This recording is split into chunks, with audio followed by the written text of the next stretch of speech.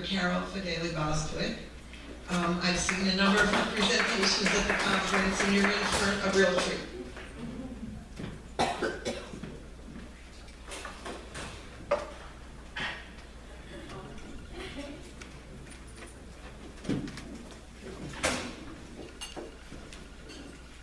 Good afternoon, everybody. We just transitioned into the afternoon. Can you hear me okay?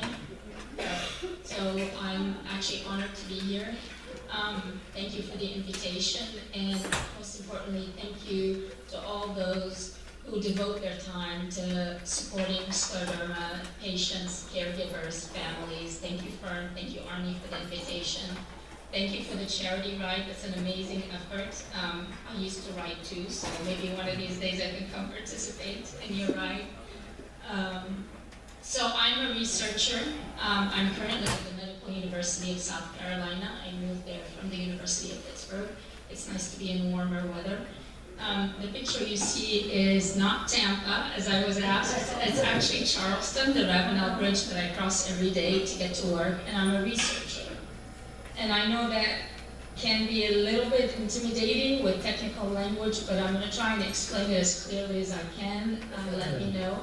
It's a little humbling to follow Dr. Bahari's presentation because it was outstanding, but he made my task a little easier because he presented a little bit of the information I was going to do, which will help us be more efficient. All right. So this is sort of what we do. We're at what's called a bench. You have all sorts of reagents and chemicals in front of you. You have pipettes that allow you to put tiny, tiny volumes into tubes, and you test things. And why is research important? So I want to tell you about the research we're doing, where we are, but I also want to empower you with explaining why research on scleroderma is important, because you have the opportunity to speak in your communities. You have the opportunity, I hope, to speak to legislators. Scleroderma remains an underfunded disease, and so it's critical to understand why it's important to do research on scleroderma. Most importantly, the discoveries that we do at the bench in academic institutions such as mine are the ones that ultimately lead to the development of therapies by industry. So we are the starting point, and without us and without funding to do our research, and I'm talking, this is the royal we, obviously all the research labs in the US and in other countries, there are no discoveries that can be taken into therapies, so that's important. And the way that happens is you start out with initial data that you generate in the lab. You have to test them in a variety of settings. You test them in cells, what we call in vitro testing. You test them in animal models, usually use mice in the lab. And then you start modifying the candidates that you are targeting. You know, if you develop a drug, you start modifying it to make it more effective, to make it less harmful, and you tweak it. And ultimately, you develop a drug and you repeat testing it, and it is only when you are successful in a lot of different steps prior to clinical trials that you can actually go to a clinical trial and then go to the FDA. And this is a very long, very laborious process. So obviously you don't need to hear all the details of this. Suffice it to say that there are two important points I want to focus on. One,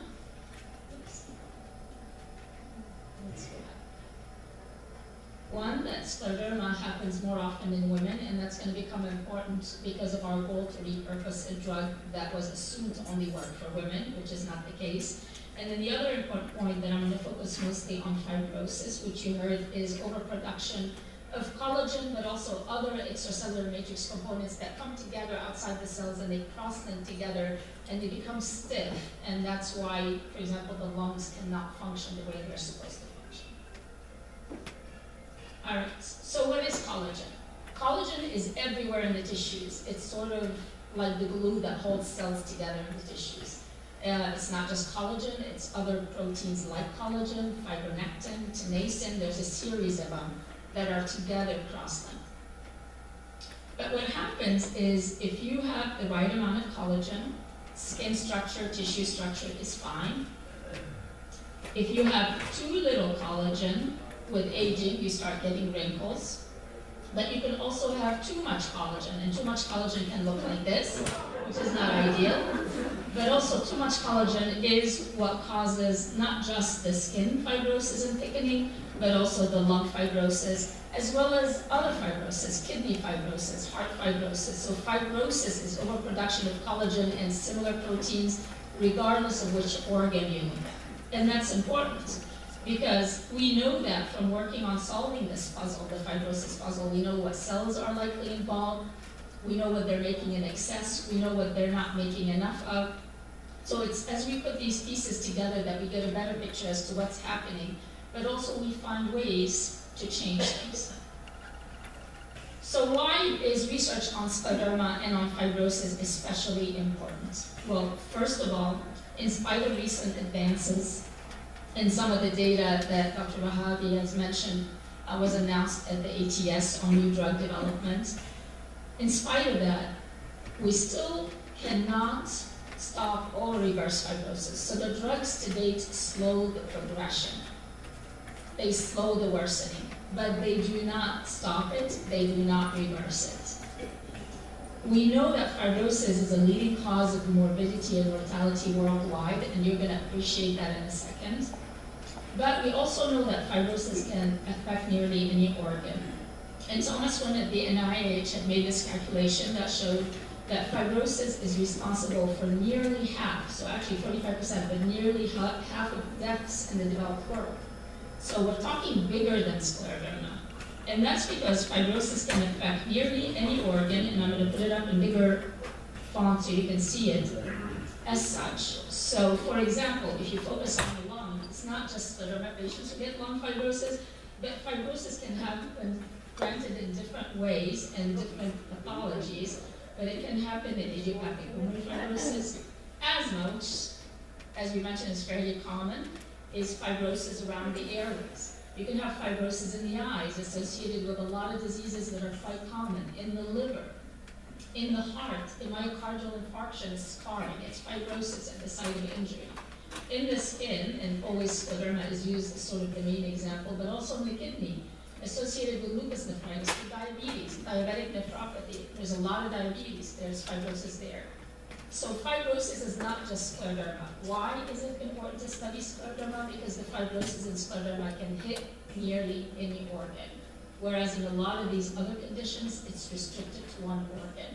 And that's why we call scleroderma a prototypic disease. Solving the fibrosis puzzle in scleroderma is likely to benefit patients with all these other conditions. Because at the end, the main pathway leading fibrosis is a common pathway across the organs. All right, so what are we doing to address fibrosis? And I'm going to start you from the early discovery phase, some studies that are in the very early phase of discovery, and I'm going to take you all the way to the end to one of our studies that's nearing clinical trial. Just to tell you how much is happening in the pipeline, and if this is all happening just in my lab, can you imagine with the number of labs across the world, how many other targets and potential molecules are being developed? All right, so we went over this, the difference between limited and diffuse systemic sclerosis based on the extent of skin involvement, but also there is a form that we call, I'll master this by the time I'm done. There's a form we call systemic sclerosis seeming scleroderma, and that is a form where there is no skin involvement, but there is internal organ involvement, so something to be on your radar. And Dr. Wahabi very elegantly went through this slide, summarizing the progression between limited disease, where the skin really progresses very slowly over years and decades, and diffuse disease, where the skin progresses quickly. And internal organ involvement can happen at a variety of phases here, usually earlier in the first 2 to 5 years of diffuse disease, but all through the timeline of limited disease. But importantly too, our early research has identified the antibodies that help us predict possible internal organ involvement. So not everybody with specific antibodies will get that, but at least they're monitored more closely for that organ involvement. And by that, I mean topoisomerase, SCL70, and RNA polymerase, which are associated, SCL70 with interstitial lung disease and RNA polymerase with renal crisis. So individuals with those antibodies are at higher risk for these complications. Not everybody with that antibody will get it, you're just at higher risk. And in the limited, more often anti-centromere, anti-TGO antibodies, which are associated with pulmonary hypertension. So if we divvy it up this way to make it easy for you to follow, if you know your antibody, this may help you. We know that patients with SEL70, that we call topoisomerase, predominantly have diffuse disease, but about a third of them have limited disease. Again, limited and diffuse refer to extent of skin involvement. We know that patients with anti-centromere antibodies are entirely patients with limited disease. Those with RNA polymerase antibody are entirely patients with diffuse skin disease. We know the antibodies that clearly associate with internal organ involvement. Anti-centromere patients are more likely to get pulmonary arterial hypertension. RNA polymerase patients are more likely to get kidney involvement or renal crisis. But we also now know the associations of the other antibodies as well. A lot of them are associated with lung disease, and the most recent, so there are 9 such antibodies. They're usually mutually exclusive. Each patient has one of them. Rarely do you find a patient with 2 of these antibodies. And what's interesting is the newest addition is one we added to our research a few years ago, anti-U11, U12 RNP antibodies, which turns out to be an antibody that occurs in the patients with the most severe lung disease and the highly progressive lung disease. So most of the patients with this antibody end up with UIP pathology, and if you recall what Dr. Wahabi mentioned, is UIP is more like IPF, and it's very severe, more progressive lung involvement. Most scleroderma patients have NSIP, which doesn't progress as fast, but the patients with this particular autoantibody usually have worse lung disease. So there are a lot of players in fibrosis, and this is important because most of the drugs that are being developed to target one player have failed in clinical trials, and most will fail in clinical trials, because in fibrosis, it's not just one molecule that's at play. So these are the fibroblasts, the cells in the tissues that are, at the end, the ones responsible for making the excess collagen. And you can see there are many factors that can trigger them to make excess collagen. They make their own factors that can then trigger them to make excess collagen, but we also know that there are factors that can stop them from making excess collagen, and that's the information we leverage when we do our studies. But that's why it's very critical to make sure that any drug that is developed has more than one target, because if I just target this drug, for example, this molecule, then nothing is stopping these others that can compensate for blocking one, so we need to block more. So let's focus a little bit on lung fibrosis. And it can look like alphabet soup, but the 2 main forms we talk about in scleroderma, oh, the animation is working well, that's okay. I'm going to try and go back and show you again. Our UIP is the more severe form of lung fibrosis, as I mentioned, but also the one that happens less frequently in scleroderma, more common in IPF. And NSIP is the predominant pattern in patients with scleroderma. So one of the projects we decided to do is to figure out what happens in lung fibrosis, right? If we're going to target molecules, we need to know which target molecules are key in lung fibrosis. So what we did is we took the lungs of patients. We took them after transplant, so they were being discarded lungs, and we compared them at the molecular level. We examined the thousands of genes that are found in a human body and compared them, and we compared the thousands of genes that are found in the lungs of patients with scleroderma who had lung fibrosis and compared them to the other condition, idiopathic pulmonary fibrosis. We took the lungs of scleroderma patients that had pulmonary hypertension and compared them to idiopathic pulmonary hypertension, and then we compared all of them to very normal donor lungs that were not used for transplant surgery. And then we went to see what is common in scleroderma lung, whether you have pulmonary hypertension or lung fibrosis, and what is shared across these diseases that have similar phenotypes versus what's unique to scleroderma. And this is busy. I don't expect you to see this at all. Suffice it to say that there is overlap. So if you have scleroderma and pulmonary fibrosis, some of the abnormalities in the levels of genes that are turned on or turned off occur in IPF, and some are unique to scleroderma. So we've identified this list of genes, and that has generated a long list of potential targets to study for scleroderma lung fibrosis, but also for pulmonary hypertension. So that's how you develop targets for the early phases of discovery to develop therapies that target those molecules. So that's how we identify the initial molecules. What can we do to repurpose existing drugs? So there are drugs out there. Cyclophosphamide was not designed initially for scleroderma. It's a chemotherapy, but then it was used in scleroderma. So how can we facilitate or advance the pace of identifying drugs by identifying drugs that are already FDA approved for one indication and seeing if they would work for scleroderma. So that's one way to speed up the process. And for that, we were looking at environment versus genes in the development of scleroderma, because we all know scleroderma is not happening frequently in families. We did a twin study where we saw it didn't happen frequently in twins, suggesting that you're not born with an inherited gene for scleroderma, like we would say for cystic fibrosis. So what is happening? So we know that there are environmental factors associated with scleroderma or scleroderma-like diseases. A series of them have been identified. The silica dust, exposure in coal miners. There are a series of factors that have been reported in literature in individual cases, so case reports, small numbers. It hasn't been a single environmental factor in all cases, which makes it difficult to study. But we know, for example, in toxic oil syndrome, which happened in Spain, where people ingested adulterated rapeseed oil and developed scleroderma-like illnesses, and this was 20,000 people. We know that not everybody got disease, even though they ingested the same oil. We also know that the female to male ratio increased early on to a bigger increase in the chronic phase. So it was slightly more women than men in the acute phase early on, and then got worse over time for women. So that tells us if it's more women that are involved, like we see in scleroderma, is there a hormonal influence, right?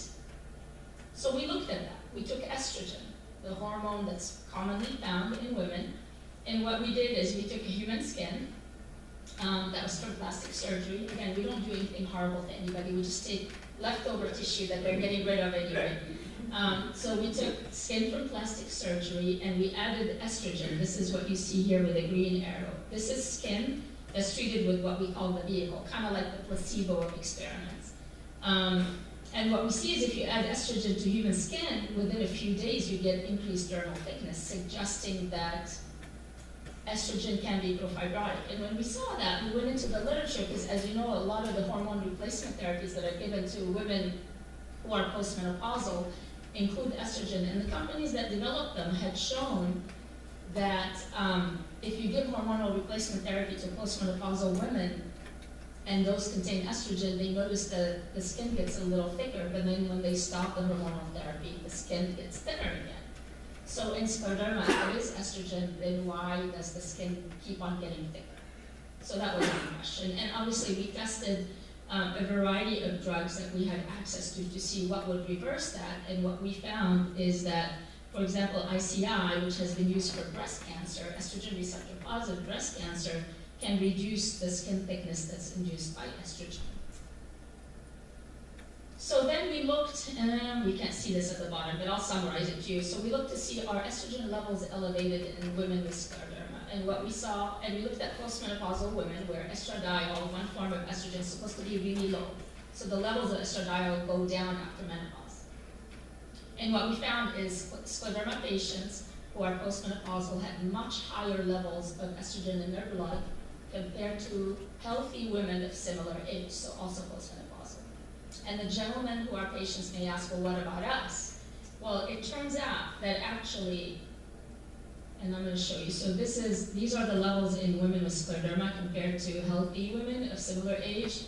This is the levels, these are the levels in men with scleroderma in a subsequent study compared to the women with scleroderma of similar age. So it turns out men with scleroderma who are older than 50 have even higher estrogen levels than the women with scleroderma. And that's because of the conversion, so testosterone gets converted into estrogen. So we're now focusing on, can we find aromatase inhibitors or estrogen blockers that are being used for breast cancer and repurpose them for use in scleroderma as a way to accelerate the availability of potential drugs. So, going back to the environmental exposure, so I mentioned there are a lot of environmental, and in men, a lot of it is occupational exposure. Some of it is trichloroethylene in the dry cleaning business, vinyl chloride, are known to be associated with scleroderma illness. So what we did is we looked, and it turns out that 5% or less of workers that are exposed to vinyl chloride get scleroderma. So what about the other 95%? Why is it that only 5%, even though they all got exposed to the same thing? Then we wondered, is it genetic? Do you have a genetic susceptibility background that makes you more susceptible to getting scleroderma if you are exposed to the right triggers at the right time? And for that, we looked at twins, because twins, especially identical twins, share a similar inherited genetic background, but any changes to their DNA happens through environmental exposures. And so, what you expect in twin studies is if it's a purely inherited dominant gene mutation that you inherit, you would expect 100% of identical twins to have the disease, and you would expect half of the fraternal twins, because they're like regular siblings, to have it. If it's autosomal recessive, then 100% of identical twins have it, and less, 25% of fraternal have it. But if it's a multifactorial disease where you might have a genetic susceptibility to it, which is not enough to develop a condition, but then you need environmental triggers, then a larger number, but certainly not 100 of identical twins will have it. And I'm saying where both pairs of a twin pair have it, and a much lower number of fraternal twins. So we decided to do our own twin study. There hadn't been a twin study done in scleroderma. And we compared to other diseases. So in a lot of the other autoimmune diseases, Crohn's disease, diabetes, MS, rheumatoid arthritis, lupus, there was a higher concordance rate for disease in identical twins and a lower one in fraternal twins, suggesting all these are multifactorial. It's not enough to just have the DNA you inherit. There's more that's happening to trigger disease. And when we looked at the cohort of twins with scleroderma, what we found is the same thing, except it was even lower. So the identical and fraternal twins both had very, very low concordance. So in only one pair of identical twins and in only one pair of fraternal twins did we have both members of that twin pair having scleroderma. So that suggests it's not inherited, not purely inherited. What we saw, however, let me guide you, this is cut off. What we saw, however, is that if you look at the presence of an ANA, so most of you have had an ANA test, right? Anti-nuclear antibodies, thank you so much. Most of you have had an ANA test. What we saw is that monozygotic twins, almost all of them, even the healthy twin had a positive ANA test. In fraternal twins, fewer had a positive ANA, and this is what happens in first-degree relatives. There's about 25, 27% who have positive ANA. So as your genetic background becomes more and more similar, you're more similar in the presence of these anti-nuclear antibodies. So that told us that you have a genetic susceptibility. So you're more likely to have a positive ANA, you're more likely to have a genetic background that makes you prone to scleroderma, but it's not enough. What you need is events that happen across the lifespan at certain, maybe it's the type of an event, maybe it's the timing of the event, that determine first the development of the Greno phenomenon, but ultimately they're the ones that determine, are you going to get lupus, or are you going to get scleroderma, are you going to get thyroiditis, because we know these conditions happen in families. So they cluster in families, suggesting there's a susceptibility background that makes us prone to a lot of these diseases, and maybe it's what you get exposed to that decides you're going to be scleroderma and your cousin's going to be lupus. All right, so looking more at genes versus environment, what could these changes that happen through life environmental changes? So obviously you get exposed to things like vinyl chloride, trichloroethylene, things we know happen occupationally, but what else can be changed? So a new field that has basically started in the 90s, so relatively new, it started in corn and has gone to humans, is looking at what we call epigenetics, which are changes on top of the DNA you inherit. And these epigenetic changes happen with time. And so they happen on top of your DNA, they're called as imprinting. And they were identified in corn in 1910, but really only started working on them in mammals in the 1990s. So a relatively recent field of research. And they can be carried for several generations. So once they change, you can see them in your children and grandchildren. And what are they? One example of such changes, there's different ones, is what's called methylation. It's when certain residues on your DNA acquire a methyl group. And what that does is it either completely turns off a gene or it completely turns on a gene that was not supposed to be on. So it determines what genes are going to be turned on, what genes are going to be turned off. And this is sort of what it looks like. What happens is you get these changes, so these are your chromosomes. If you unwind them, this is your DNA that's wrapped around histones. And you could get these changes on your DNA that make it different how tight, how open it is, how tightly wrapped it is, and ultimately how tightly wrapped it is in your chromosome. So what can cause these changes? We know that during development they can happen in utero. We know that there are environmental factors that can trigger them. A lot of them are associated with common illnesses. With time, with aging, they can happen, they accumulate, and diet can change them. So mostly diet and lifestyle, if you look at it, based on the fact that it's smoking, some drugs, chemicals, aging, and diet.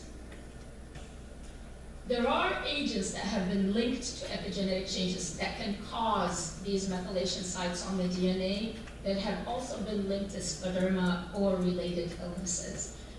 If you look at them, a lot of these you'll recognize: heavy metals, pesticides, diesel exhaust. So a series of them have been shown to cause these epigenetic changes. So the bad news is that these accumulate with age, these changes, and they're carried for several generations, and I'm going to give you an example of that. But the good news is that they can be altered. They can be altered through two different ways. Through diet and nutrition, some of them, the ones we know about anyway, but also through drugs that have been approved by the FDA for the treatment of cancer that are specifically changing methylation in the DNA for cancer patients. So again, the opportunity to repurpose some drugs. So what are examples of how nutrition changes the methylation on your DNA? So we know, for example, that the royal jelly causes epigenetic changes, so changes on top of the DNA, and that's what determines the queen bee status. We know that a poor mother's diet, if a mother while pregnant has a very poor diet that's not nutritious, will put the child at high risk for cardiovascular disease as an adult. So the studies have been done through several generations to show that.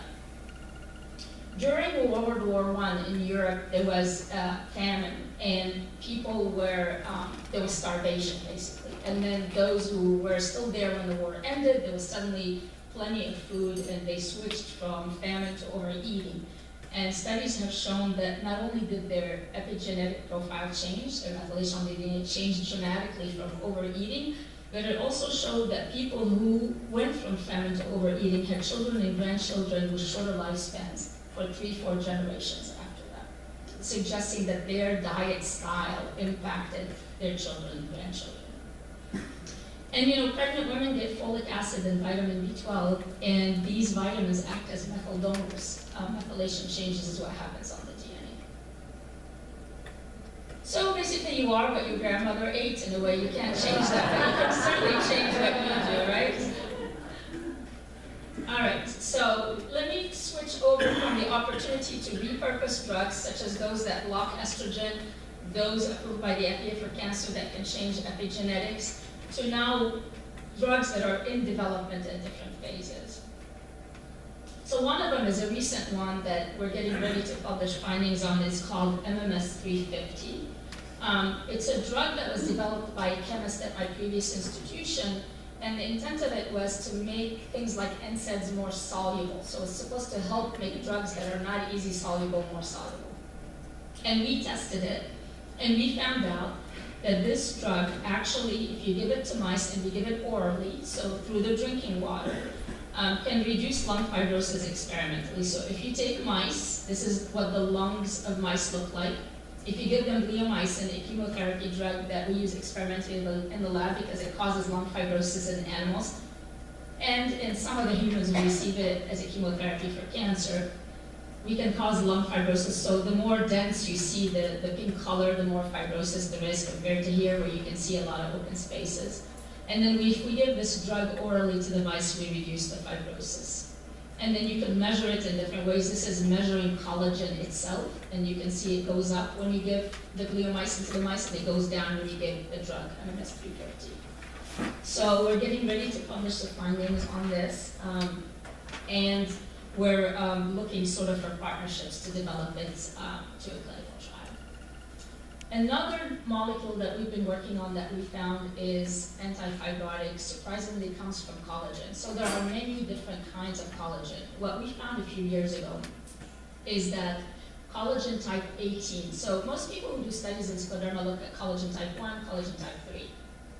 But there are really a large number of collagens that have been understudied.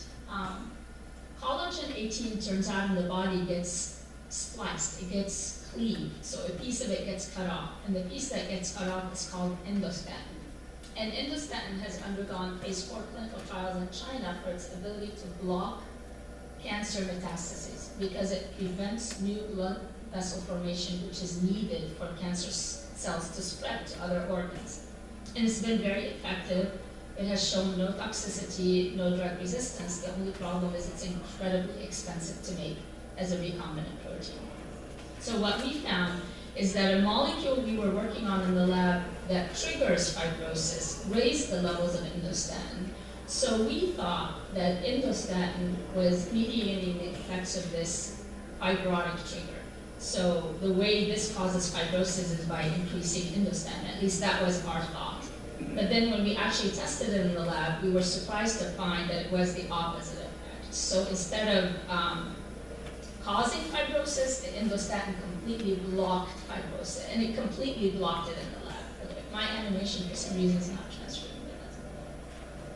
So what we did is, because endostatin was so expensive to make, what we did is we chopped it up into smaller pieces and then tested all these smaller pieces to see which one is effective. And what we found is it's this end piece from this end of it that's actually effective. So what we did is we tested it in the typical way you test, first of all, in cells, and we saw it reduce collagen, fibronectin, all these molecules I told you are responsible for the thickening of the tissues, and it reduced them. We also tested it in mouse skin, so you can take mouse skin, you can inject it with bleomycin to cause fibrosis, and then we injected it with this stretch of amino acids, peptide, from the piece of endostatin, and found you can reduce fibrosis. We tested it in mouse lung, where we did the same thing and found you can reduce lung fibrosis. But interestingly, we decided to wait and test it later. So what I mean by that is, when you start having your shortness of breath and you start having abnormalities on high-resolution CT scan, you already have lung fibrosis, right? So when we test things in the lab, we test them at the same time as the initiation of fibrosis. So when we give the mice the bleomycin to start the fibrosis, we give them the drug at the same time to prevent it. But we all know that by the time patients get to the clinic with lung fibrosis, it's too late to prevent it. You want to be able to reverse it. So we changed our approach, and what we did is we triggered the fibrosis in the mice, and we weighed it. And then we gave the peptide. And what we found is it improved the fibrosis just as well if we weighed it, and it reversed it. And what we also found is we could give it orally. So we could give it in the water, into the mouth of the mice, and it would have a beneficial effect. But I can tell you, I can cure anything in mice in the lab. There's not a single disease we trigger in mice in the lab that we cannot cure. Mice are not humans. That's why a lot of drugs that go to clinical trials fail, because they work beautifully in mice, and more than 95% of them fail in humans. We're just not the same. One of the key differences between mice and humans is MFP1, collagenase, which is the enzyme that needs to break down collagen to remove it and reduce fibrosis. So we are not mice. So we took it a step further. We took human skin from plastic surgery. We took the fat off, cleaned it up, and what we did is injected it with factors we were working with that cause fibrosis. And we grow it in the media in the lab. So we put it in a plastic dish. We leave the outside layer of the skin, the epidermis, exposed to the air. And we put the lower layer of the skin, the dermis, in nutritious media, the pink color that you see that helps it have its nutrients.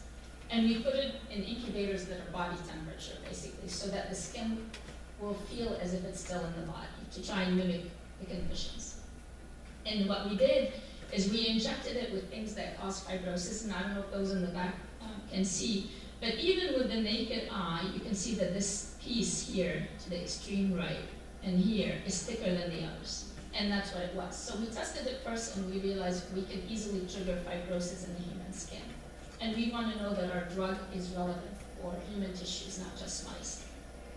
So what we did next is we measured the fibrosis that happens. And what you do is you take the skin and you slice it into very thin sections. And you can measure how thick the skin is. So you measure what we call dermal thickness. And you can see that when we trigger fibrosis in human skin, you could really increase dermal thickness within days in the laboratory. So we tested, does that happen as you increase concentration of something that causes fibrosis? And yes, so thickness goes up with time and with concentration of a trigger. So we can control it. So we took this model, this human skin, and tested our peptide. And we were pleasantly surprised with the skin thickness. So you see it right here, compared to when you cause skin to thicken, human skin. This is the reduction, and you see it here compared to this. The difference between these two is we gave the peptide here at the same time as we triggered the thickness in the skin. And here we let it get thick, and then we waited a few days, and then gave the peptide and showed we can still reduce it. So we're sort of excited to know that this is working at reducing fibrosis in the human tissue, not just in cells in the lab and not just in mice. So what we did is we sort of took our observation from the human tissue into testing in the cells with it, into testing in both the skin and lungs of mice, and then took it full circle back to the humans by testing it now in human skin to prove that something that started out of a human tissue ultimately works in the human tissue, not just in animals. The interesting part is the reason we think that this peptide is effective. So remember, I mentioned earlier that nothing that targets a single molecule is going to work in scleroderma because there are too many players in fibrosis. So we've been putting this story together for a few years now because it's been very tedious to figure out how this peptide works. But we now know that it blocks the production of several pro-fibrotic factors, several factors that are implicated in fibrosis. We know that it reduces levels of an enzyme called lysyl oxidase, which is the enzyme that takes the collagen and the fibronectin in the matrix and links them together. So it cross-links them to make them stiff and tight together. And that loosens the collagen in the matrix. It separates them a little, makes them looser arrangement. And then it activates these enzymes that can come and chew away the collagen other matrix molecules, break them down and take them away. So now that we know that it does all these things, we understand better why it turned out to be this effective in a human tissue and why it turned out to be effective in reversing fibrosis, not just blocking it. So what are we doing about it? Turns out peptides that are this small proteins can be easily made in plants. And the most important point, inexpensively. So you heard that some of the more recent drugs being developed cost $100,000 per year. A gram of the peptide made the traditional way synthetically costs about $25,000. A gram of it made in the plants costs $50. So our goal is not just to come up with something, but to come up with something that is affordable. And so it's been mass produced in a facility that makes it in plants. They make it in a plant that's a very, very distant relative of the tobacco plant. So won't have the same effect as the tobacco plant. And what we're doing now is doing the testing of the batches that were made in the facility in the hope to get phase 1 clinical trial, which will be a safety trial. And unlike a lot of trials that start out with safety trials, in healthy volunteers, we received feedback from the FDA that it's okay for us to do this in scleroderma patients right away. So this is sort of where we are, a pipeline of discoveries and observations from initial identification of targets to develop drugs all the way to developing drugs that we're hoping will ultimately get to clinical trial. So this is where we are. Like I mentioned, I'm not the only lab in the country doing this type of research. Everybody's working on their favorite molecule and their favorite sort of drugs that they want to develop. So it's just a matter of time before we have something that's effective in scleroderma. So if anything, I hope this tells you that it's not impossible, that we are likely to get to an effective therapy that does more than just slow the progression of the disease. And as you talk to your legislators and as you do the advocacy work, to explain why research on scleroderma and on fibrosis is important, I think it's good to have this quote from Mary Woodard Lasker, who actually was a very strong advocate for research, and thanks to her efforts, the NIH budget was increased dramatically during her advocacy work, and she's quoted as saying, if you think research is expensive, try disease. All right, thank you for your attention.